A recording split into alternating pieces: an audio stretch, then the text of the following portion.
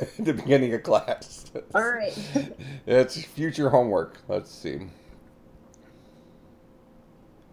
All right. It's cooking. All right, so let's assume that you know you have Python files out there, but you're not sure, what the name was or something like that. So what we're going to do is go ahead and type in ls, then put a space. All right, then put, let's just put an asterisk. Shift 8, the little star. .py. All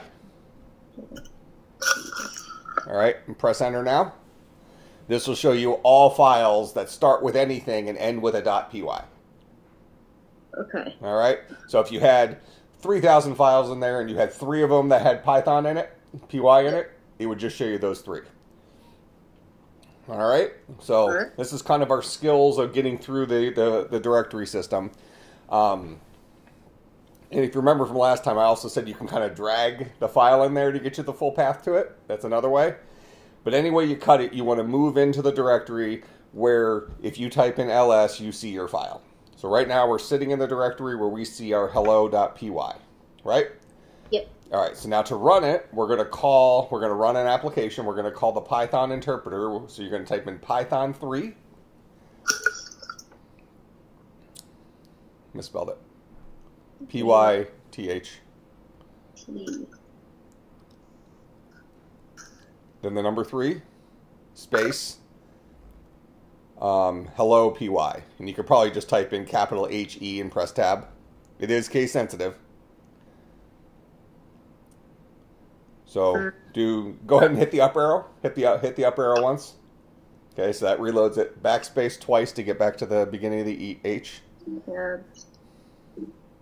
Tab, I'm getting that little. Just press delete. Delete. And press it again. Nope. We need to start with a capital H. The name of your file is hello with a capital H. All right, there you go. Press enter. All right, and there's your file. There's your executed file. Oh, that's... So I actually ran the program. Now I could have, could I have gone,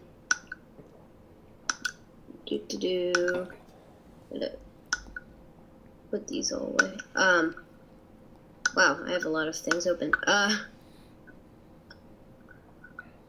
Could I have just dragged it in? Yes, but you have to run the file. So go ahead and open. So leave that window where you have it. Yep, there we go. So now I'm going to show you what to do. So go into your terminal. Okay. And actually, just so we can kind of see this reboot, why don't you just type in CD and press enter. Okay, this will take you back to your home directory. So if you type in pwd right now, you're back in your home directory. Yep. Okay, so that means that your hello.py is not currently in this directory. All right, so go ahead and actually, if you want to see how to prove that, press the up arrow a couple times till you get back to that Python 3, that guy. Press enter. Now it'll scream at you saying, hey, I can't find this file, blah, blah, blah. All right, so go ahead and now type in Python 3 and then put a space. All right, now drag your file into that directory, into that terminal. Just anywhere in the terminal. So notice it gave you the full path to that file. Yep. Now you can press enter and it'll run it. Ah, that's... Right. Yeah, so it's not like you drag the file in there and it's running the file directly. When you drag a file into the terminal, it goes ahead and expands it to the full path where that file lives on your computer. Yep. Okay? So you understand kind of our cadence now. So on one hand, you have to write your Python code somewhere. Then you have to save it somewhere. Then we go out to the terminal and have to run, our Python interpreter. A Python interpreter with that file. Okay. That makes sense? Yep. All right, so that's going to be our go-to move whenever we do Python stuff. And this is true of any programming language, really. I mean, any programming language you're programming in, you're going to write some code, you'll save it, then you run the file through, whether it's an interpreter or the compiler. We'll talk about the differences between those things, but as we keep going through my slides. But that's the cadence of any programming language. Type it, save it, run it. Make sense? Yep. Okay, so you've done that stuff. Now, I want to look. What were you supposed to get done for today? Because I know Vincent's going to ask me later. So I'm looking on your canvas. Were you just supposed to go through the Hello World stuff? Or was there, I think so. or was there more stuff you were supposed to get done? Let's see. A good first program. So that was exercise 1? A good first program.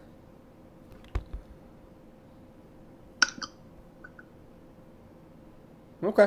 Looks okay then. All right. So then, do you have any questions about kind of where things are going, or so far so good? I mean, it's a little concerning maybe that the book didn't connect you to that you had to run it like that. Yeah. So if you in the future, if you're doing homework and you run into a situation where you're not actually testing the code you wrote, something's not right. you definitely want to have to test it at some point.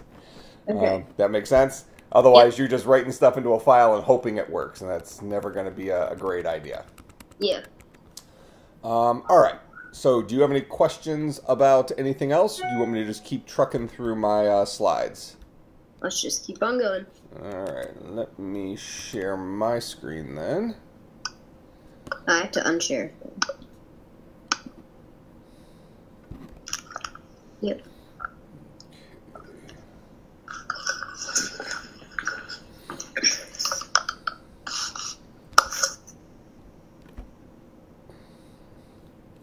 There we go. All right. So you can see this? Yep. All right. So, remember last time, I'll just kind of flip through these real quick and just review them for, the next 30 seconds. We talked about what is programming. This is the idea of telling a computer what to do. Yep. Then we talked about how do humans actually solve problems just in general.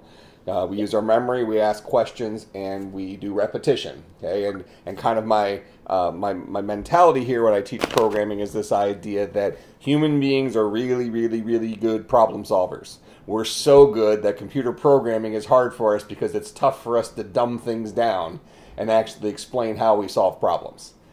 All right, it's not that computers are hard; it's that we're so good. Is the punchline. All right.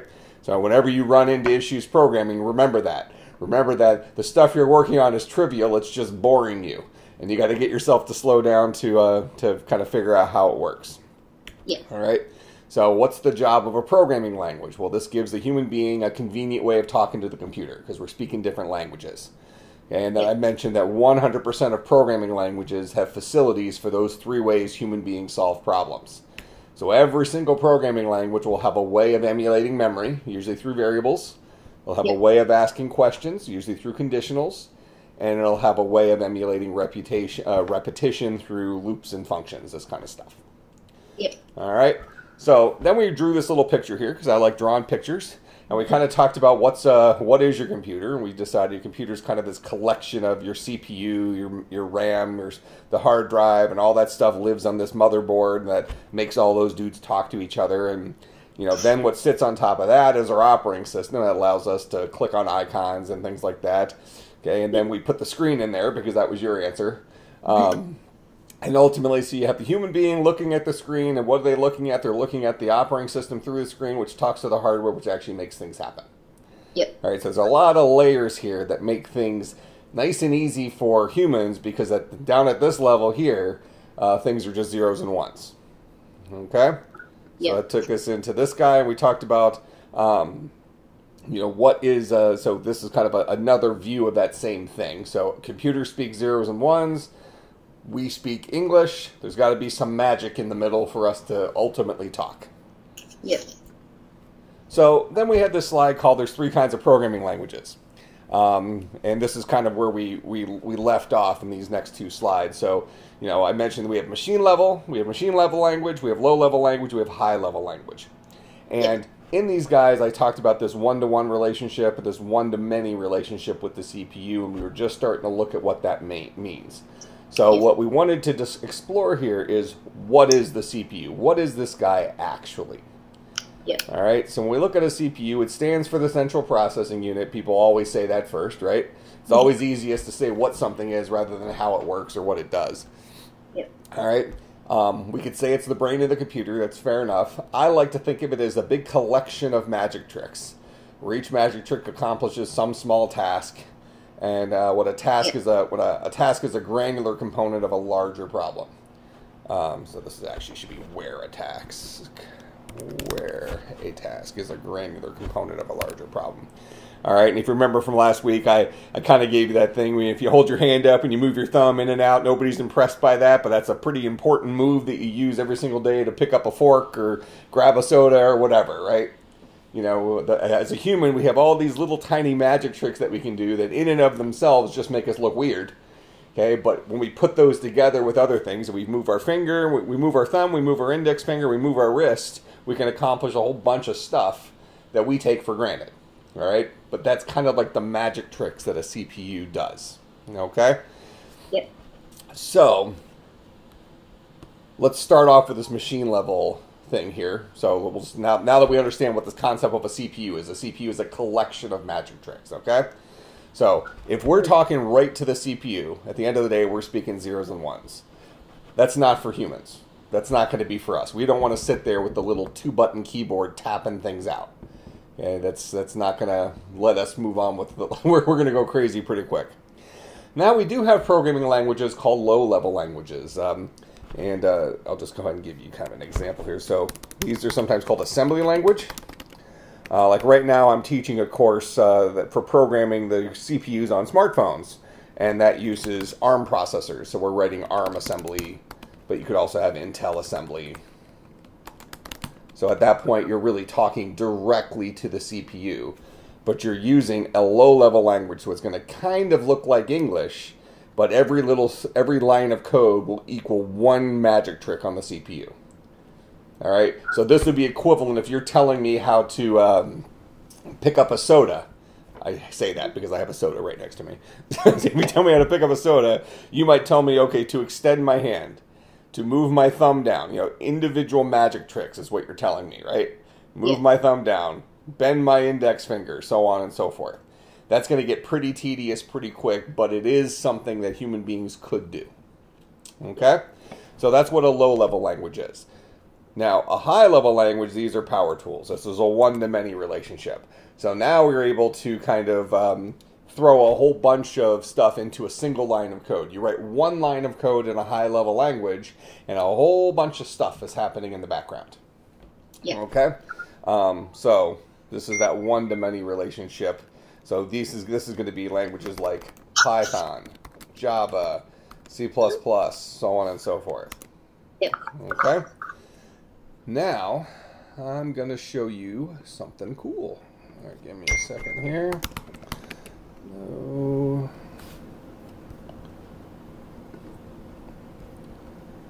I think this is the one I like using. I know you don't see what I'm seeing yet, but you will in a moment. All right. So I think I just shared the one application screen. I'm going to share my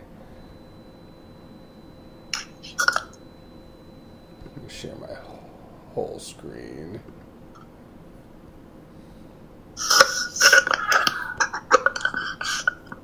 All right, so you see what I'm looking at here? Yep. This Linux. Okay, so what we're looking at here is, have you heard of Linux before? Yep. What is Linux? Linux is like another software. Okay, it's so Linux fits into the category of this dude right here. That's what I was. Yeah. Oh, that's what I forgot. I was like, no, it's good. That's fine. I've been saying these words longer than you have. Yeah. Through repetition, this stuff will kick in. Don't worry about it. Yeah, I always want you, even if you think you might know it, I always want you to guess. Yep. Because we'll keep correcting those little brain neurons and stuff like that, because we're going to grow your neurons as mine are dying off. Is the plan. All right, so Linux is one of many operating systems, and actually, while we're at that, let's just demystify all this stuff. So I'm going to come down here, and we're going to just talk about what an operating system is. Now, one thing that you're going to find as we go through this stuff, so I mean, I'm a computer science professor, so I teach, college level computer science, undergraduate and graduate courses. So, lots and lots and lots of different stuff. So I teach all sorts of different classes. Now, one thing that's really interesting, though, is we have this idea of the grand ideas of computer science, where it doesn't matter what course I'm currently teaching, I might be talking about topics in there that I could just as easily be talking about in a different class through a little bit different lens. So when we're dealing with computers, if I'm teaching an operating systems class versus I'm teaching a hardware class, in both of those classes, it's appropriate to talk about the operating system. We just might care about different aspects of the operating system. If I'm teaching a programming class, we might also be talking about the operating system, but we're talking about a different aspect of the operating system. All right, so all this stuff with technology is all important to understand how all these pieces talk to each other, because that helps us become a better programmer. All right, so we're going to give a high-level idea of what an operating system does here. So operating system sits between us and the computer so that we don't have to manipulate wires or something along those lines, right?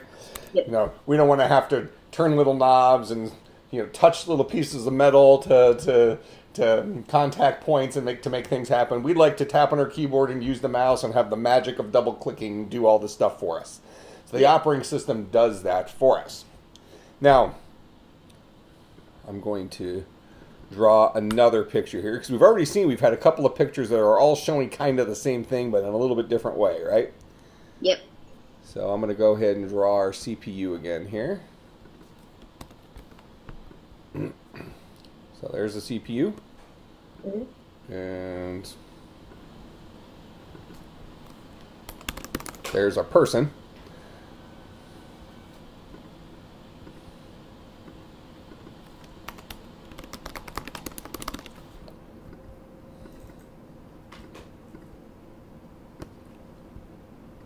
Here's our operating system.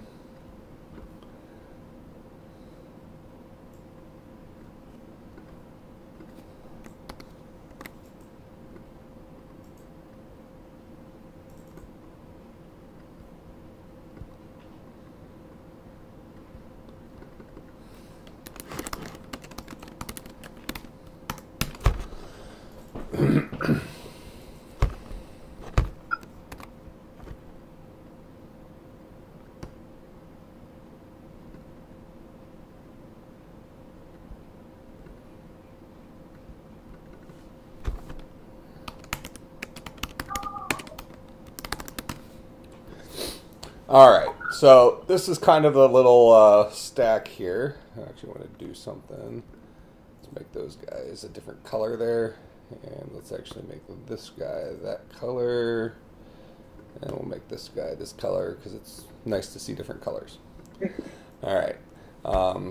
Yeah, I was joking with my wife a little bit ago about finger painting, and I'm here making all these different things, different colors as it is. So this is the digital version of finger painting, I suppose.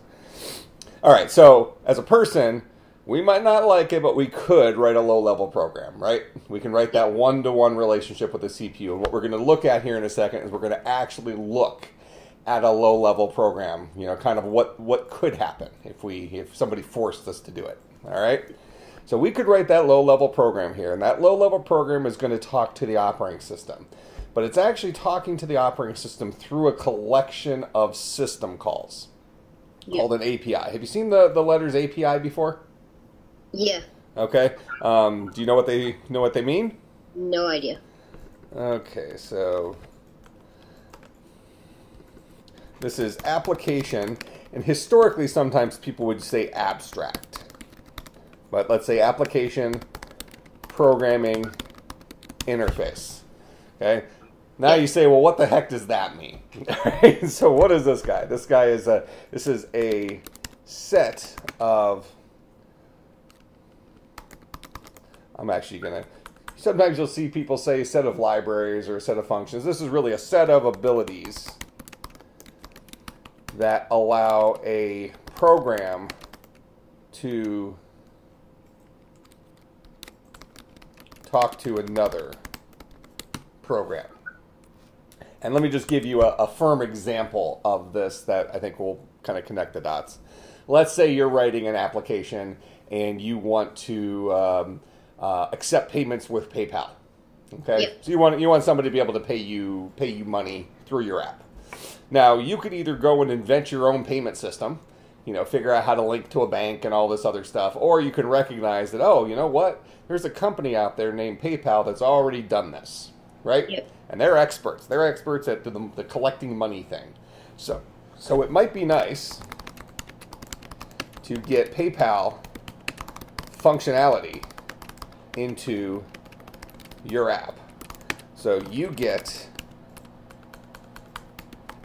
payments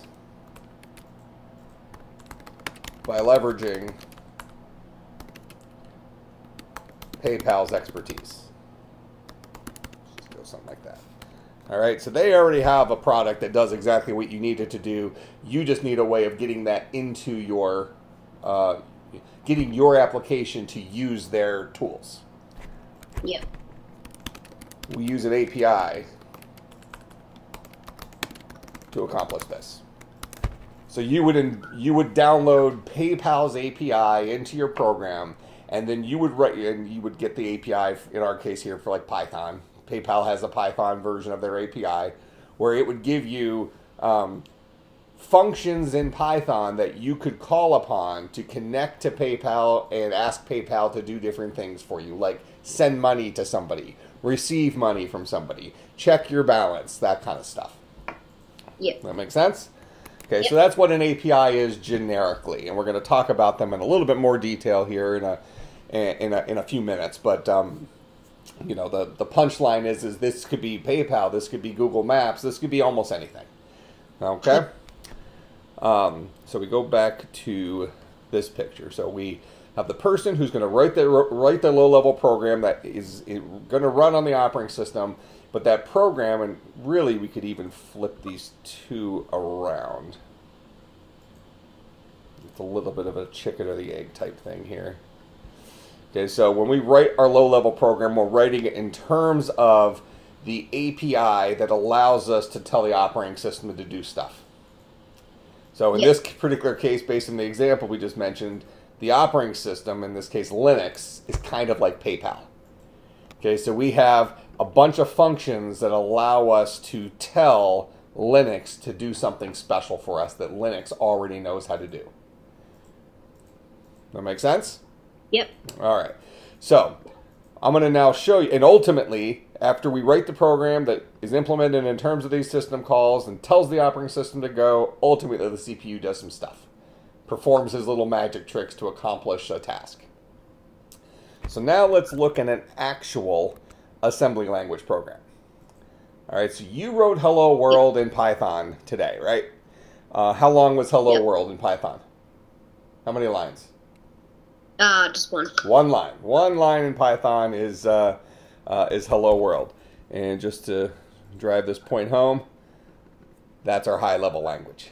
That's a power tool. Okay, we know that one little print statement in Python did a whole bunch of crap under the hood, right?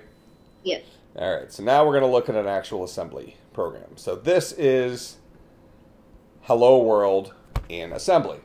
And we're going to walk through this. I'm going to tell you what it's doing here in a minute. Okay, now first of all, it looks a little cryptic, right? Yeah. Okay, I'm telling you, and I'm going to explain it in a minute, but this code here has hidden power tools inside of it. It could actually be a lot worse. Okay, if we had to write all of it ourselves, this might be hundreds of lines of code. Yeah. All right, so let's walk through this and see what's actually happening. So forget about these first two lines. This is just kind of header stuff. Okay, this is where our program starts. So here's really the meat of our code right here. All right, so then down here we have our data section. This is our variables. So I mentioned that all programming languages have the ability to emulate memory. So we're creating a couple of variables here. We're creating a variable called MSG, and we're creating a variable called LEN. This is the message. This is the length of that message. So our message is Hello World. Yep. And LEN will be the length of hello world. This is the number of bytes long that hello world is. So in this case, this is 3, 4, 5, 6, 7, 8, 9, 10, 11, 12, 13. 13 bytes long. Okay? Yep. Don't worry about that for right now. Just, this is the message. This is the length of that message. Okay? So we have two variables defined here in our data section. Now we go up here to our logic. So this is our code. Now, in our CPUs, in our computers, we have these things called hardware registers. So just as I've said that all programming languages have facilities for remembering stuff, holding variables, holding values, our processors themselves have these things called hardware registers, which are little tiny chunks of memory that are really, really, really, really fast, that could hold a little bit of information. And these guys are called EDX, ECX, EBX, EAX. There's like 32 of them, or even 64 of them. Okay? Yep. So we have 4 different little memory registers here that we're using. So this command right here, MOV, what do you think that does? Move. It moves some stuff. All right? That's what MOV does. It moves. So we're calling upon remember, in a low-level language, every line of code has a one-to-one relationship with a magic trick on the CPU. So this instruction right here will do one thing on the CPU. Will tell the CPU to move something to a destination. So the very first thing I'm doing is I am moving the length of my message into this memory location. Yep. Next thing I'm doing, I am moving the message itself into this memory location. The next thing I'm doing is I'm moving the number 1, for some random reason, let's say, into this memory location. The next thing I'm doing is like moving the number 4 into this memory location. Yeah. So the first 4 things I've done here is all I've done is I've just moved some stuff into 4 little buckets. All right? So it's kind of like when you have to clean your room. You went in there, grabbed 4 things, threw them in their little homes, and then you're done. that's all that happens, okay? So we saw what happened in the first 2. These are pretty obvious. I put into EDX the length of the message. I put into ECX the message itself. Yep. All right. Now, EBX, when I put in a number 1 here, what this bucket is holding is where I want to write. Because ultimately, I'm printing out hello world, right? That's what this code is supposed to do. Yep. All right. So I'm putting a 1 in here because 1 is associated with this thing called standard out. So standard output on a computer is the screen. All right. So this is going to say, where am I going to print it? I'm printing it to the screen, to standard output. All right, so to the first output stream. Yep. All right, and then I'm putting into EAX the number 4. What's the number 4? The number 4 is related to the system call called syswrite. If we go back to our picture over here,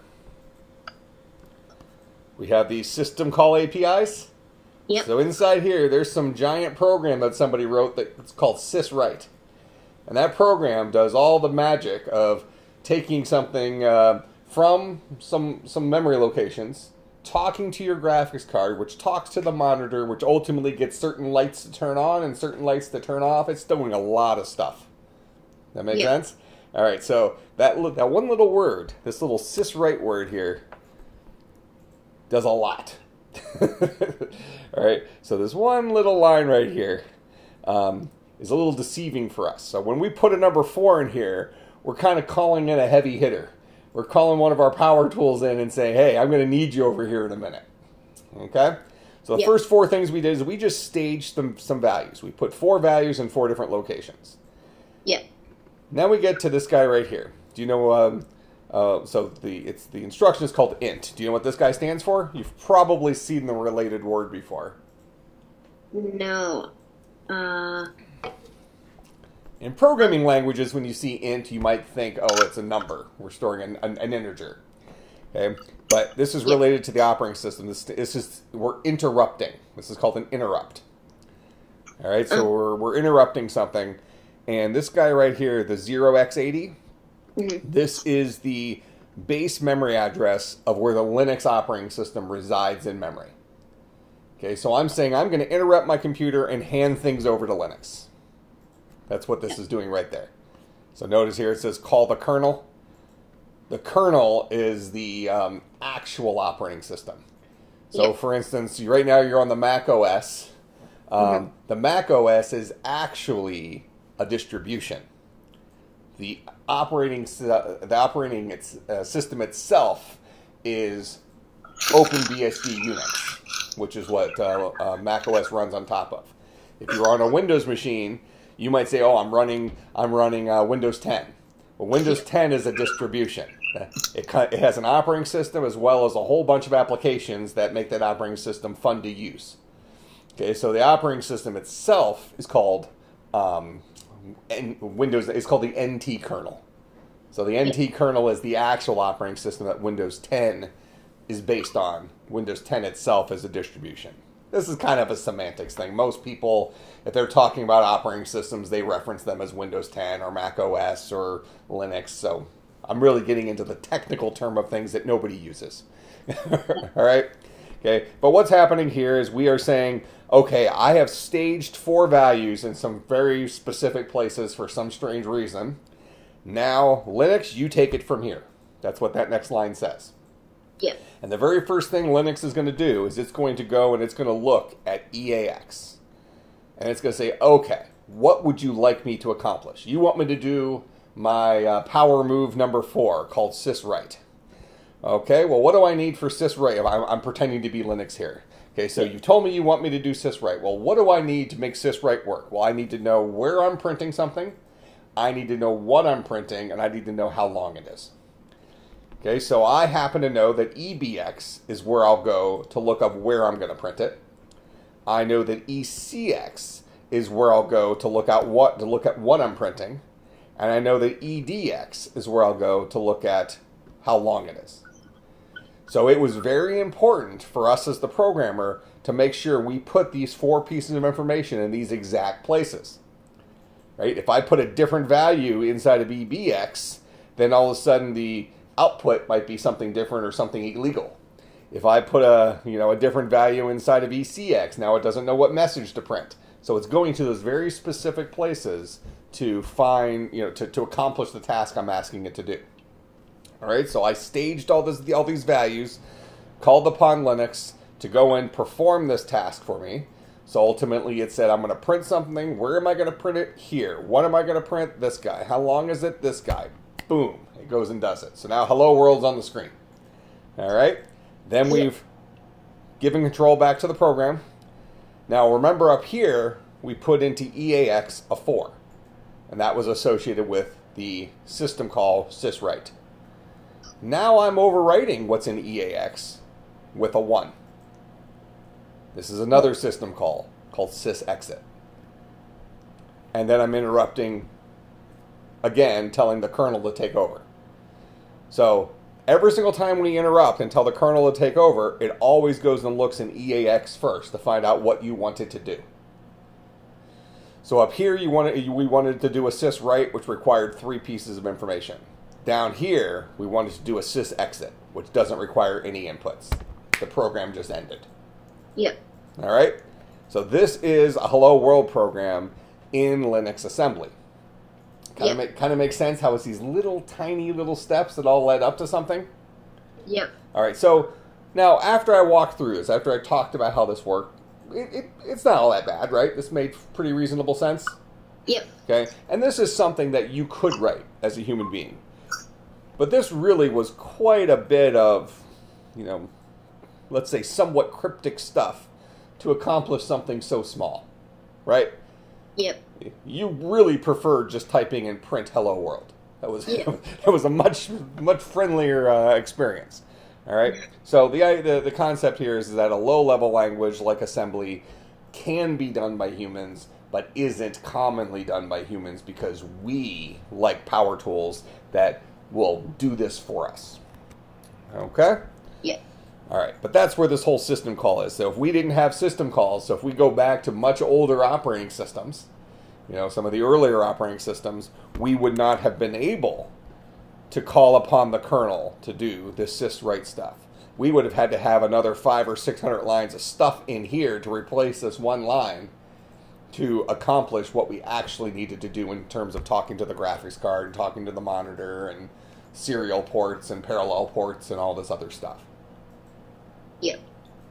So it would have been worse before. is what I'm getting at. All right. So, that's the slide dealing with there's 3 kinds of programming languages. Now, I'm going to create another slide that's similar to that one. There are 2 kinds of programming languages. We have interpreted and we have compiled. Okay, we have interpreted languages and we have compiled languages. Now, I'm going to talk about compiled languages first because that's directly related to what we just looked at. All right, so compiled languages use a compiler to convert a high-level language to a low-level language. I'm going to go back and I'm going to draw something here real quick. So here's our 3 kinds of programming languages from before. We have machine level, low level, and high level. At the end of the day, our code, one way or another, has to get into machine code. Yep. I mean, it has to happen. Whether we wrote it directly or we have some tools that sit between us and the CPU that make it happen, it has to get down to machine code. We just saw low-level code where we're like, okay, yeah, if I had to, I could have written that. But we really like the high-level code. You already told me you kind of like the whole Python print hello world. Well, so now if we type something in a high-level program, we can then use a compiler, which will translate that into the equivalent low-level code. Yep. All right? So that's what a compiler does. If we just create a separate slide thing here, give ourselves a picture version of this.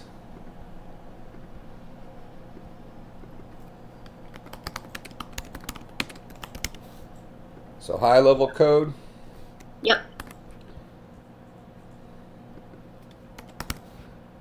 Goes through a compiler.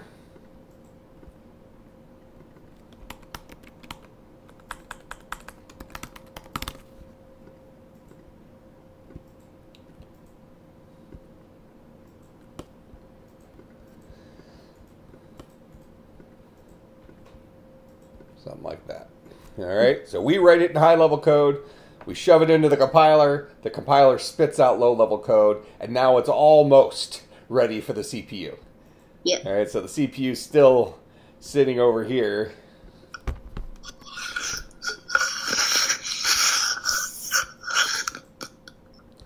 Still sitting over here waiting for some zeros and ones.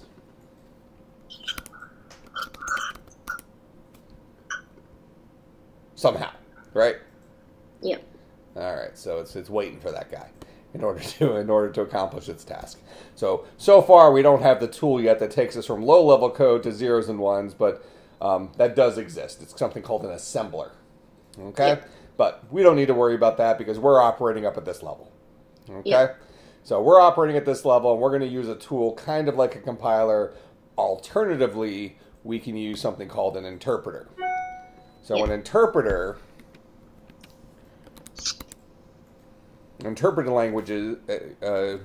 language uses an interpreter to convert a high-level language to a low-level language.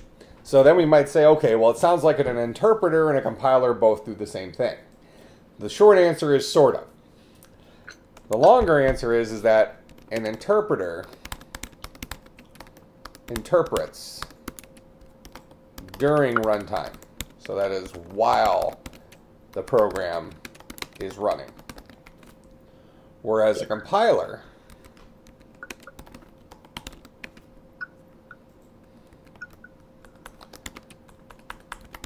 does the conversion prior to runtime, before we run the program.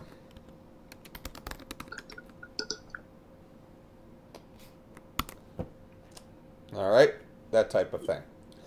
So, what does this ultimately mean? This ultimately means that typically interpreted languages are relatively slow.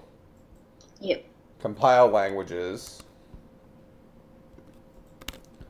are relatively fast. Yep. All right.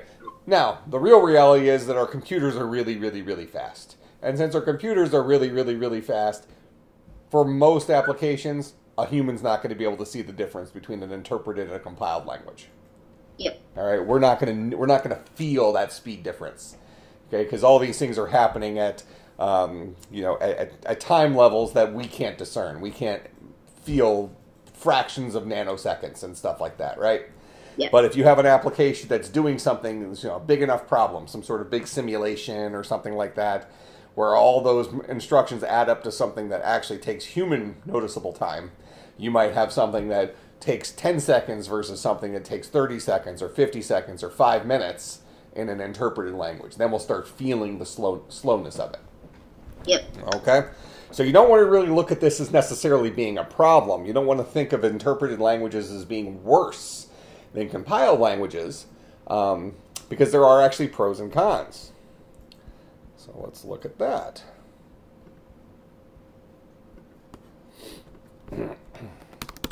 Interpreted versus compiled.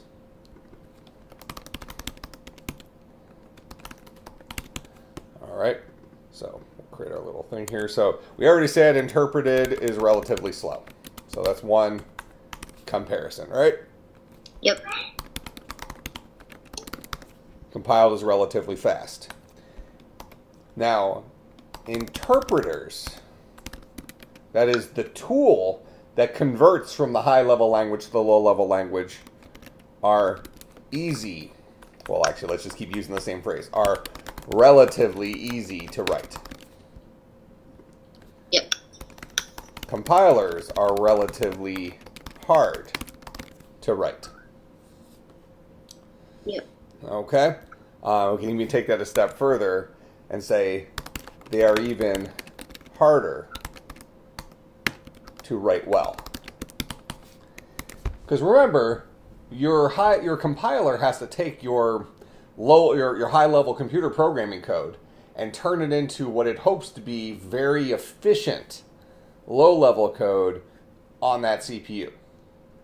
Yep. Right? Well, we're going to see here pretty quick as we get farther and farther into programming that you can write 2 or 3 programs that all do the same thing in significantly different complexities. You can write a pretty efficient version of it, you can write a less efficient version of it, and you can write it in a horribly inefficient version, yet the output will all be the same. Yep. Okay? So, if you technically have an accurate compiler that technically takes your high-level logic and turns it into equivalent, functionally equivalent, low-level logic, that doesn't necessarily mean it's the best low-level logic, the most optimized low-level logic. You know, you might be telling the CPU to do all these magic tricks that are completely useless. Kind of like if you were giving me the instructions on how to pick up the soda and you're having me do all this weird stuff before I actually just grabbed the soda and picked it and drank it, right? Yep. Just because you thought it was funny. Something like that. All right, so compilers are very, very, very complex. So if we're having to write that power tool, if we want to create a high-level language that's going to run very quickly, it's reliant on us creating this really complex tool called a compiler, which not only does it have to create functionally equivalent low-level code to the high-level code that was written, it would be ideal if it created optimized code as well. All right, so compilers are hard, is the punchline. So this speed comes with a cost of the compiler. Now, an interpreter, this guy up here, these are pretty easy to write because they're typically written in other high-level languages, that already have compilers written for them or something like that. All right. So what you typically see in today's world of programming is so let's just write interpreted. Well, I'm going to do it this way first. I'm going to say compiled languages. So I'm going to list some compiled languages. So we're going to have C, C++, Java, C#, Swift, Objective-C. All right, so you've probably seen most of these at some point. Objective-C might be foreign to you. Have you seen Swift before? Have you heard of Swift before? Yep. Yeah, this is Apple's newest language. Okay? Yep. And you've heard of C and C++. You don't necessarily know maybe how all these guys connect to each other, but punchline is that C++ came from C, Java came from C++, C# came from Java, Swift came from Java and C#. So these guys they're cousins. If you know how to read one of them, you can pretty much read all of them. Every one of these languages are compiled languages. Yeah. Okay? And one thing you might keep in mind related to these languages is that they are all relatively old. Swift is the youngest of all of these. You know, it's been out for like four years now. But generally speaking, you do not see new compiled languages come out very often. And it's because compilers are hard to write. You know, the compiler for C has been out for 50 years. All right, so this guy's been time tested. it's got a couple of miles on him. All right, and the C compiler today is far more optimized than C compiler week 1. All right, because it's had some years to kind of go through that. Similar to C++, similar to Java, so on and so forth. And we'll talk about the differences between these languages later, but right now, this is the lens we're looking through for the idea of compiled languages. Okay? So now, when we look at interpreted languages, and I'm just going to give you a little subset here because there are far, far, far, far more interpreted languages than compiled languages because they're a lot easier to bring out. All right, so if we talk about some, I'm going to go from like an older language to a newer language. So we have like Perl, PHP, let's go Ruby, Python. What else do I want to put in here? You could say JavaScript, Node.js. This is a newer. Ajax, jQuery. We could just keep cooking for a while, you know. Basically, whenever I would say every year, there's probably at least 2 interpreted languages that come out that are popular, and my gut feeling is probably another 100 that never catch on. Okay, so interpreted languages are a dime a dozen, is what it comes down to, because they're much easier to come across, and it doesn't mean that they're bad. So I don't want us to create this idea that, oh well, because compiled languages are fast and interpreted languages are slow, compiled must be better. Well, one of the nice things about interpreted languages is when they come out, they're often power tools for human beings to solve complex problems. We already have the luxury today that our computers are really fast. So since our computers are so fast today, we don't have to worry so much about the optimization of a compiler. Okay, because our computer today typically is sitting idle 95% of the time. You know, one of the things I tell my students is if you're going out and buying a new computer, you know, as a human being, we're very greedy, right? So we always want the fastest processor. Like, oh, okay, well, I want the Core i7 quad core or 6 core that's running at 3.8 gigahertz, blah, blah, blah. Okay. Yeah. I usually tell people, get the fastest processor until there's a big jump up in price. Okay, so keep upgrading the processor in your computer, and you know, when it's like $20 up, $20 up, $20 up, and all of a sudden it's a $400 jump to the next one, don't take that jump. Because, you know, sit at the fastest that's still cheap. Then what do? You maximize your memory, so put lots of RAM in your computer. But what do you think the most important part of your computer is for speed after memory? Like if you have a computer and your computer feels slow, what's the first thing you can do to make it faster? RAM. Yeah, so RAM should probably be the first thing you ask. You say, do I have enough RAM? Because adding more RAM doesn't always make it faster. So you have to, based on how you use it, do I have enough RAM? Let's say your machine has 8 gigabytes of RAM in it, which is probably enough for most tasks today, but your machine feels really slow. What's the next thing you can do? Um. Oh. Your gut feeling is to think about the processor, right? Yep. It's like, I need a faster engine. Clearly. Okay, it's not. It's the hard drive. Oh. And this is... I was thinking about that. One thing, I mean, you're relatively young, so you maybe haven't had to do the shopping thing before, but you would have seen this probably four years ago or so. Would have been pretty prevalent, where if you were shopping for like a laptop, you could get a laptop that came with a 1 terabyte hard drive, or you could upgrade to a 500 gigabyte hard drive for an extra $200. Mm-hmm. Okay, so 1 terabyte is bigger than 500 gigabytes, right? 500 gigabytes is half of a terabyte. 512 gigabytes is half of a terabyte. Yeah. So why would I be upgrading from 1 terabyte to 512 gigabytes? That makes sense? So to a layman, to somebody who's not a technology person, they might look at that and think there was a typo. Like, okay, well, it comes with a terabyte, but I can give you an extra $200 and get half the space? That feels like a downgrade to me. You had to look at the numbers next to it. That 1 terabyte hard drive was probably a 5,400 RPM mechanical hard drive. Yep. The 512 gigabyte hard drive was probably a 7,200 RPM mechanical drive. So it was a drive that spun faster. Therefore, it was a faster performance drive, even though it had half the capacity. Make sense? Yep. And today we have the solution on steroids, because most drives that come in new machines now are solid state drives, no moving parts. And solid state drives are orders of magnitude faster than our mechanical drives.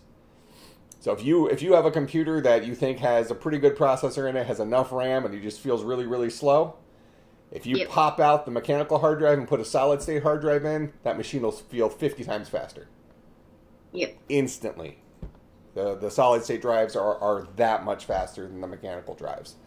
All right, so just kind of an interesting thing to consider, that as human beings, we're always greedy for speed and power and things like that. Now, if you're a video game player and you're sitting there and you're playing games for 5 hours a day, well, you probably are going to want the fastest processor, because a pretty high percentage of the time you are using all the horsepower in your computer. But if you're somebody who's using, has a laptop for business applications, that kind of stuff, and you're the one who has to pay the bill for it. I mean, if it's for a company and they're buying the thing, might as well get the fastest of everything that they'll pay for. But if you're footing the bill for the thing, get what you actually need. I'm on this MacBook Pro here, and this one has a Core i5 processor in it instead of the Core i7, because that was less expensive. But I have maximum RAM, and I have the maximum solid state hard drive.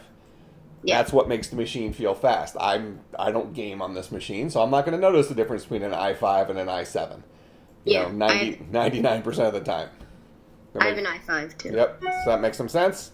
Yep. All right. So a lot of times these interpreted languages, like a Python, any of these things, these guys might come out and they might let us, like, for instance, right now, one of the popular things is like machine learning. And Python's one of the popular languages for working with artificial intelligence and machine learning. And we'll talk about that stuff as well. But there are new libraries that have come out for Python specifically for doing artificial intelligence stuff, that allows you to take a language that's already been around and provide it with some power tools to let you do some cool stuff that is brand new, rather than having to wait and have to figure out how to expand the current compiler to make this thing way, way, way, way, way faster. So Python just says, look, we know it's going to be slower because it's interpreted, but hey, guess what? Your computer's already fast, so stop complaining about it. Yep. That type of thing. All right? So we're going to be looking at Python in here, which is an interpreted language.